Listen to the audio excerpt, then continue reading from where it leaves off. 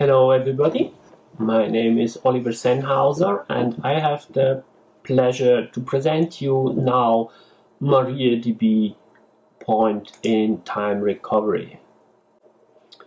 Before we start, a question everybody should ask himself: how are you doing your backups? So most of us do backups. Why? Hardware gets broken is one of the answers we hear. So if your hardware breaks, typically with backups you are too slow to fix the hardware. This can take hours or even days to recover. So if you fear that you break your hardware, you need a high availability solution. So another reason why we need backups are logical errors. So this is the most common type of problems you can have in the database. Logical errors means, for example, drop table, truncate table, update or delete. So for this kind of error, we need backup to fix them. So how are we doing backups? There are two different methods how we can fix backups. One method is we call it logical backup, and the tool is MariaDB dump. And the second technology is physical backups. Physical backup would be, in this situation, MariaDB backup. So the topic of this presentation is point-in-time recovery. Some of us do several backups a day, or we can also call it a pulsed backup. So we do a backup, for example, 6 o'clock in the morning, then we wait for some time, then we do another backup 6 hours later at 12 o'clock, then we wait some time, we do another backup at 18 o'clock. So how many hours do you want to wait between the backups? And what is between the backups? And this is where point-in-time recovery comes into play. So the idea of point-in-time recovery is that we can recover all the changes since last full backup by replaying the binary logs. So we must record all database changes after the last backup, or better, all the changes at all, and this is done by enabling the binary logs. So when we enable the binary logs, all the changes in the database are recorded. We can also call it a change log or a journal of the database, and this is done in your MariaDB configuration file by setting the variable log bin. And another variable we strongly recommend to enable is the bin log format equal row. That's not the default in MariaDB. So enabling the binary logs requires a database restart. Let's start with a logical backup we need for the point-in-time recovery. So for a point-in-time recovery, we need a consistent full backup of your MariaDB database. And our recommendation for a logical backup is to do the logical backup with the following MariaDB dump command. Important are the options single transaction and master data equal 1. All the other options are more or less optional. If you do it in that way, you can be sure that your backup works successfully and works as expected. If you do the backup with a physical backup methods, we also need a consistent full backup of your database. And our recommendation for doing a physical full backup is with the tool MariaDB backup. You have to do it actually in 2 steps, which is the first step, you do the backup, and the second step is the prepare step. So for doing a physical backup, you need a physical access to the database file and the right privileges to access the files. So my personal wish here for the developers is, could we have probably an option called backup and prepare, so we can do both in one step? That would be really nice from the point of view of an administrator. For restoring the backup, it depends how you did the backup. If you did a logical backup, you can simply cat your dump file or uncompress and cat your dump file into the MariaDB client and then wait for some time, and after this time backup is completed. So you are back at the state where you did your backup. If you restore a physical backup, it's a little bit more complicated. First, you have to clean up the contents of your data directory, which is by default varlib MySQL. Then you have to copy back the data from your backup location to the data directory. And finally, if you're working or if you are running with the user root, you have to change the owner of the database file so your backup process can access the files. So my wish to the developers here is, could we please remember the ownership of those files during the backup? So by default, it's recovered with exactly the same ownership than we did the backup. So it's at least one step simpler for restoring the backup. So now we have restored our database and we come to the point-in-time recovery. So what we need for the point-in-time recovery, we need the exact point in time of the backup in the binary log stream. We need binary log file and binary log position. So here I made it graphically. We have our backup, which is restored at 2 o'clock in the morning. So that's what we get after the restore, and now we are missing the other part. So we have to figure out what binary log file at what position belongs to this backup. So now, starting point, how do we get that technically? Starting point for point-in-time recovery. When the backup was done with MariaDB dump, you get at line approximately 22 in your backup, you get this information here. Change master to master log file, then the name of your log file and master log position, a byte position inside this binary log.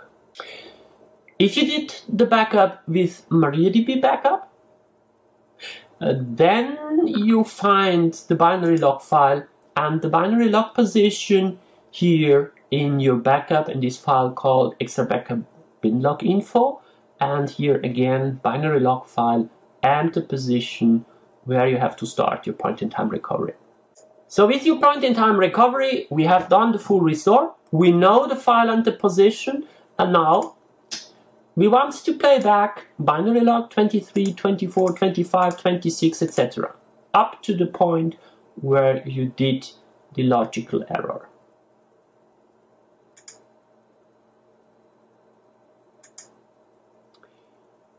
So how do we do technically the point-in-time recovery? For point-in-time recovery, you need another utility called MariaDB binlog.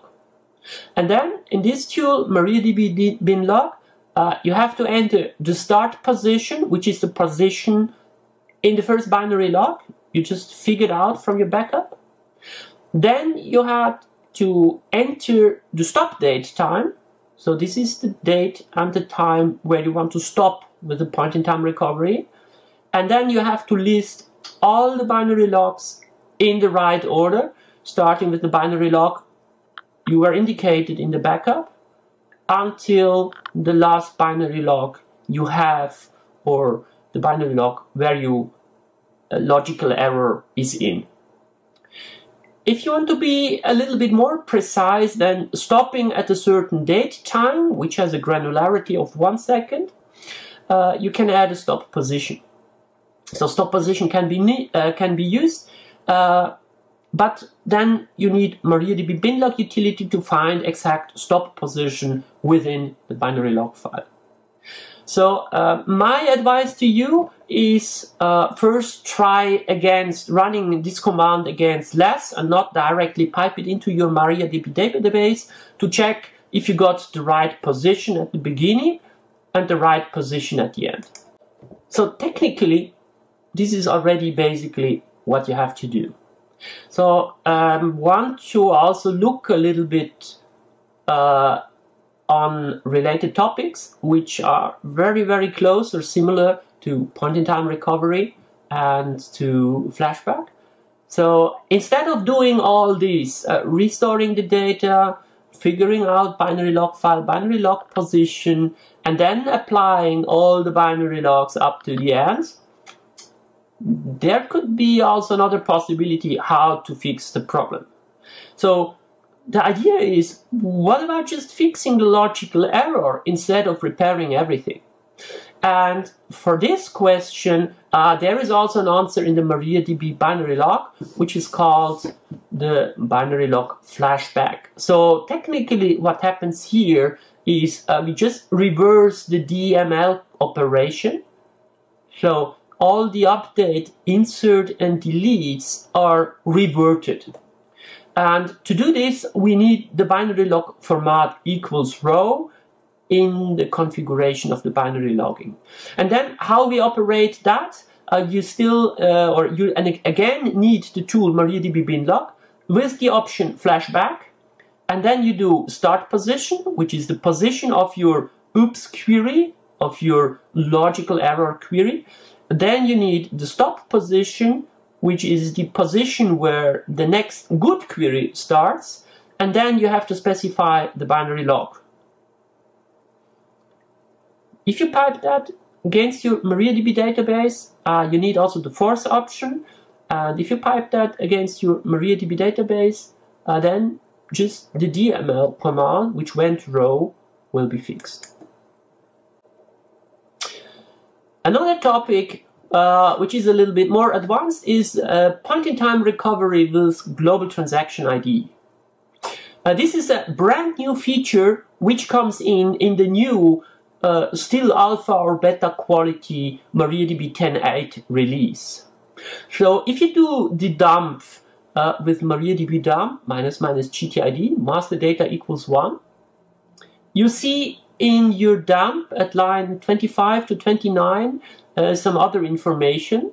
You see here change master to master use GTID slave pass, and you see here set global GTID slave pass and then the GTID of this dump.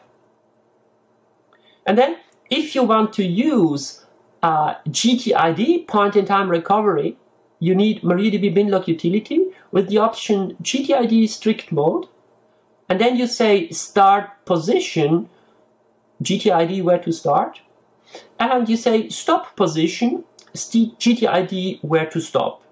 And here you can just indicate all the binary logs which should be executed or searched for this global transaction IDs in the right order. You can pipe it to your MariaDB client. So this looks for me a little bit easier to fix to do a point-in-time recovery. One little difference to the traditional MariaDB point-in-time recovery is that here GTID, stop GTID is inclusive. So compared to the stop position with a normal traditional where the stop position is excluded. As I already said, this feature is brand new. It's not yet even documented, so the only source I found here is the release notes of MariaDB 10.8, and what I also found is here the Jira ticket 4989 on the MariaDB website. And the last topic I want to talk to you is not about point-in-time recovery, but about restoring in general. So now we know how to back up, how do we do restore, how we should do point-in-time recovery. But what about testing your restore? So my personal advice to you is test your restore regularly. Why should you test your restore? First of all, your restore might not work at all. And you find it out much later. You find it out when you need it, and not then when you have done it. Then another reason is why you should test your restore is that the restore can take very long time. So you should also test your mean time to repair, or in modern terms it's called recovery time objective, recovery point objective. So what it technically means, in what time can you restore your database, and to what point can you restore your database. So this is something you do not want to figure out during your restore and during your point-in-time recovery. This is something you already want to know before you start with your restore and point-in-time recovery. And the last reason why you should test your restore regularly is, if you do it regularly, you get experience, you know it works, you become more calm, and you know how to do it. So my advice to you, please test regularly your restore. So once a quarter at least would be a very good idea. So finally, I have said everything which is important for MariaDB point-in-time recovery, the old style and the new style, and now I'm open for your questions, for discussions, and we still have some time for personal talks, so please just contact me.